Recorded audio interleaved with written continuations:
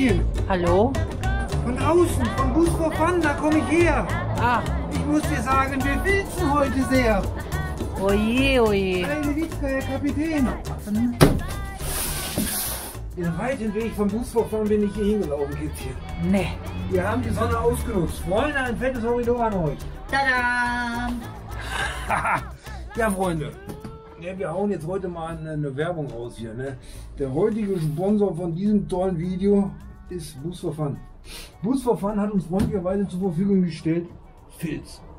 Freunde, wir filzen heute. Ja, die Seitenwände filzen wir schon mal. Und wir gucken, wie weit wir eben halt kommen. Ne? Wir müssen oben den einen Kasten filzen, die Seitenwände filzen wir.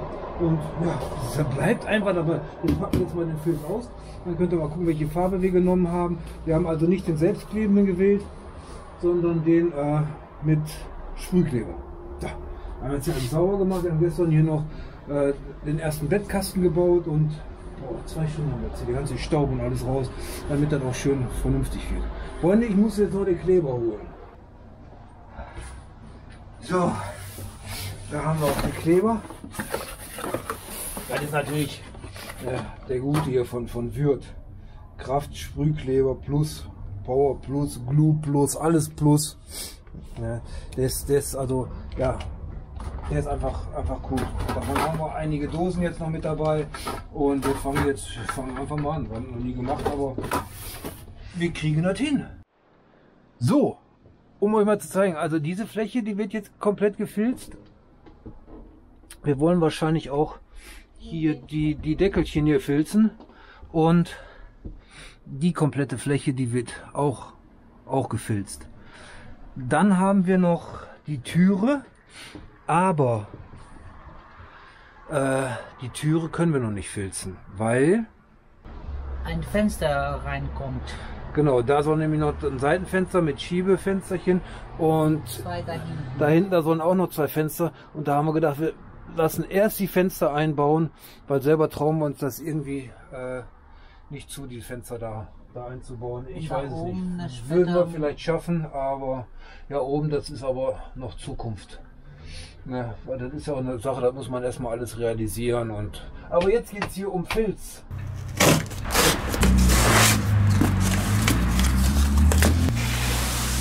Fühlen Sie sich auch gut an? Der ist richtig kuschelig. Oh, der ist richtig kuschelig. Wow. Alter. Es gibt 2. Alter, wie dick ist der denn? Ah, der ist noch weicher. Wie geil ist Ach, der das kommt. Das Aber kommt. Jetzt, ganz im Ernst, Freunde, ne? Das Ding ist gesponsert. Okay. Wir haben eine Kooperation. Okay. Aber jetzt guckt euch mal ganz im Ernst diese Materialstärke hier an. Alter, der ist so weich. Der ist ein bisschen, der ist so ein bisschen stretchy. Man darf natürlich nicht übertreiben, wenn man so in so, weiß ich nicht, in so Kuhlen reingeht oder so. Man kann den so ein bisschen reinziehen, aber nicht zu viel. Ne? Aber boah, ist Alter. Also das ist die, das muss geklebt werden und das bleibt vorne. So, jetzt machen wir uns hier erstmal Platz. Und jetzt fangen wir mal hier. Wisst ihr eigentlich, Freunde, dass ich früher eine Ausbildung als Raumausstatter und Dekorateur machen sollte? Ja, ist zwar nicht irgendwie dazu gekommen, aber ich sollte es machen. Das einzige Erfahrung, die ich habe mit irgendwas Polstern oder so, früher in meinem Imbiss und die ganzen Polster, Stühle und so, die habe ich mal gepolstert. Ansonsten, das ist jetzt kein Polstern, aber Filzen, Kleben, mega geil.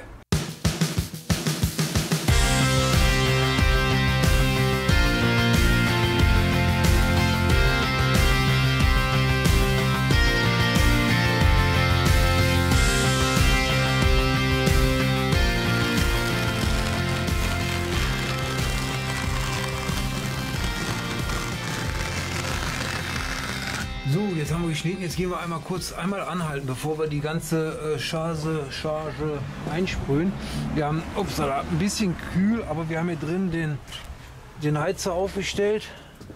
Also von hier genau unter dem Schrank. Und bis dahin, genau. Dann können wir das hier sogar so ein bisschen hier so runterziehen. Dann sprühen wir hier die Ecke vom Brett sprühen wir mit ein. Ne? Das kommt sowieso jetzt danach hier genau drauf. hier oben an der Kante dran. Ja. Und Wir fangen da in deiner Ecke fangen wir an. Also die nächsten Schritte sind jetzt, was haben wir gelernt jetzt eigentlich? Erst die Fläche und dann der Filz 4 bis 5 Minuten einwirken lassen. Genau. Und dann der muss irgendwie so ein bisschen ja, entlüften. Und ja, dann hat man noch Zeit, den aufzubringen. Man kann den auch noch ein bisschen ausrichten. Also wir haben jetzt geguckt, das passt genau. ich habe eine Idee. Okay. Wir können da ein Brett so entlang, damit der komplette Fläche auf den Tisch kommt, weil sonst hängt eine... Ja, ein bisschen wird runterhängen. Wir haben ja noch ein paar Bretter da rumliegen. Da können wir noch was da dran machen. Wir verbreitern unseren Arbeitstisch. Kommt, Freunde.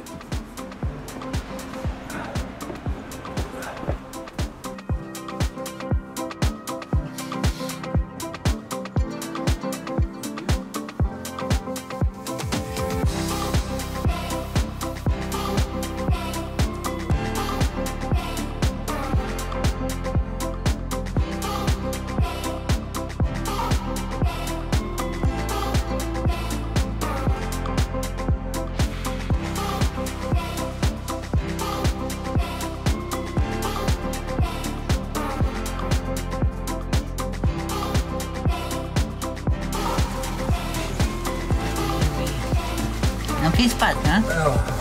Muss auch an der Kabel aufpassen.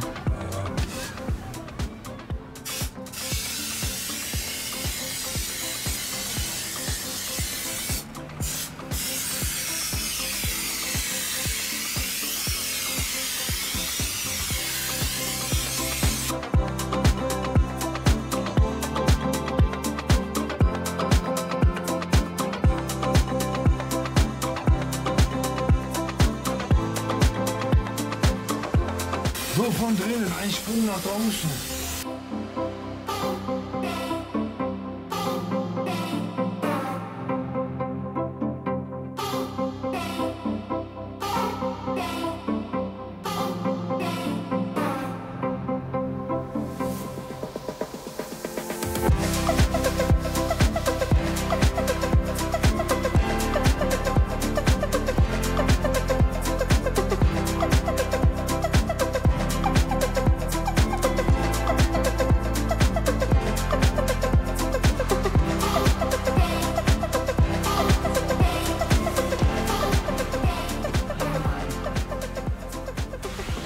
Wow. 50 mal 1,50, ne? Wenn du meinst.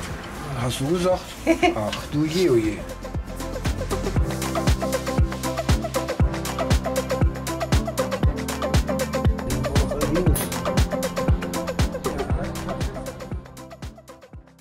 So, das Kätzelein hat jetzt hier das Beweismaterial ja weggeschmissen und jetzt filzen wir die Seite. Kätzchen, bis wohin gehen wir da nochmal? Zeig nochmal ganz kurz. Also bis hier an der Kante Genau. gehen wir und bis hier oben. Genau. Weil hier kommt sowieso das Dach. Genau, bis dahin. Und ein bisschen Jetzt, innen. genau, jetzt erstmal bis zu der, bis zu hier. der Kante und danach filzen wir den unteren Teil und den Kasten werden wir dann auch noch, dass es auch alles eine schöne Sache gibt. Diese Sitzgelegenheiten, wo Kätzchen sitzt, wo ich jetzt hier sitze, die werden auch gefilzt. Und zwar aus diesem Grunde, weil da kommen ja zwar Matratzen auch drauf, aber dann rutscht das nicht so und es ist einfach ein schöneres Bild. Es ist einfach schöner dann. Ja, genau. Und deswegen machen wir das jetzt. Da ist schön gefilzt. Das zeigen wir gleich alles. Haha, wir wollen noch nicht zu viel verraten. Ab in die Filzgarage hier.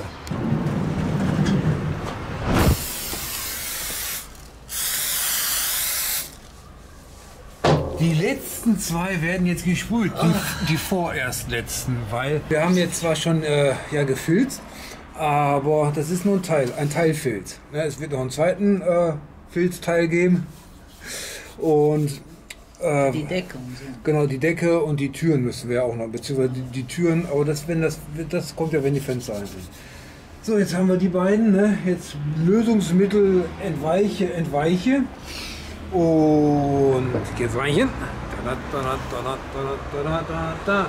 Lass sie bloß nicht nach unten fahren. Wir haben nämlich keinen Sprühkleber mehr. Geht's rein. So. So. So, dann klöppel das mal da drauf. Das kannst du am besten so alleine, ne? Ich würde da mal schlafen. Soll ich doch helfen?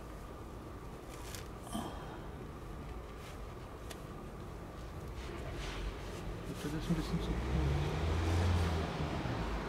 Das ist zu kurz, du musst weiter nach vorne, sonst passen die kommen da die schick. Ja, perfekt.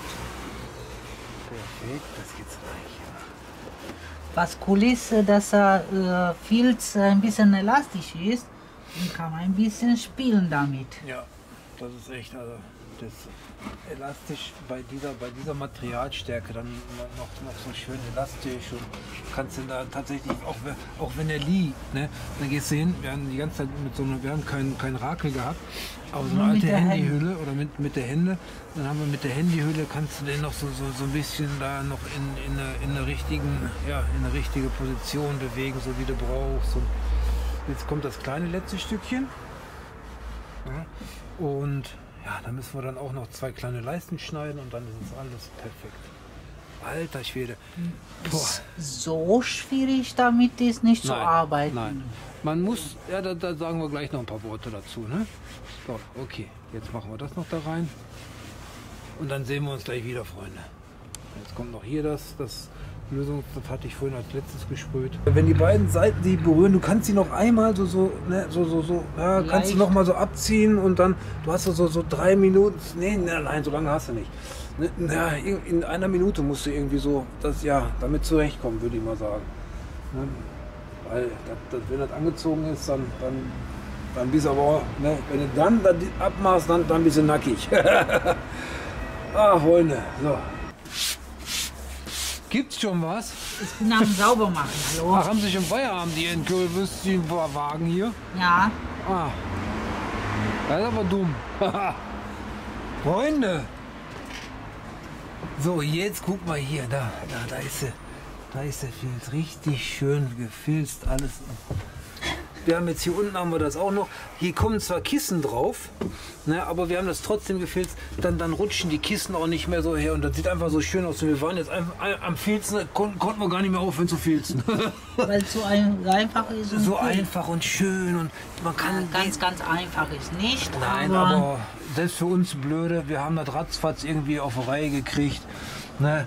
Und auch selbst wir haben hier hinter eingesprüht, gefilzt, hier oben schön da, bis dahin. Hier oben kommt ja noch eine Decke rein. Na, aber guck mal hier, das kannst du so toll verarbeiten, das klebt dann auch so schön. Und kann ich mich sogar jetzt, weil er hält alles. Genau, man kann sich so schön dahinsetzen. Warte, ich komm rum, jetzt reichen. Richtiger Abschluss hier. Ja, das haben wir dann auch. Dadurch, dass wir den Filz, die 3 mm hier drauf machen konnten, konnten wir jetzt hier die Aluleiste schön drauf machen. Dann richtig, warte, versuchen wir von vorne dagegen zu leuchten. Genau. Das ist jetzt hier die Aluleiste drauf, richtig schön. Und dann können wir hier, zack, Pau, das schließt hier noch alles.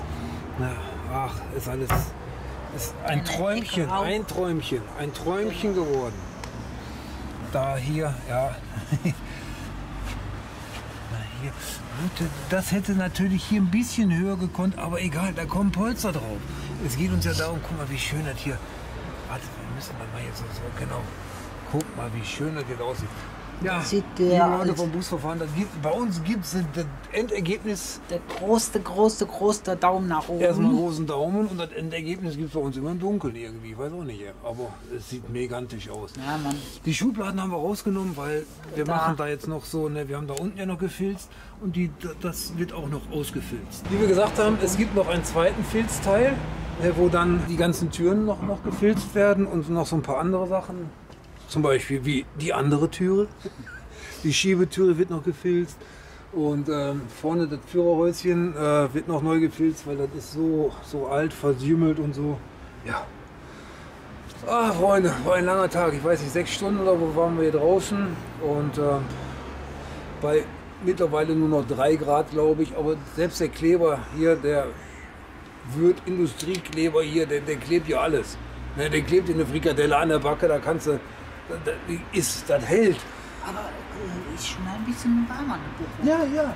das Material ist so bombastisch, elegantisch, geil. Wir haben ja auch hier, leuchte mal hier jetzt gleich hin. Hier ist ja das Klavierband, da haben wir bis hier vorne dran geklebt. Und das klebt auf Metall, das klebt überall und mega. Ein absolutes Mega. Ja, mega Daumen nach oben und ja, Qualität ist einfach bombastisch. Aber Bus4Fun ist dafür bekannt, dass sie eine super Qualität haben und in diesem Sinne bedanken wir uns auch nochmal recht herzlich. Wir müssen jetzt gucken, ob wir einen warmen Kaffee kriegen, weil wir sind echt durchgefroren. Und irgendwie eine warme Frikadelle, nicht nur an der Backe, sondern auch für den Magen. In diesem Sinne gehen wir jetzt was essen, Freunde. Haut rein.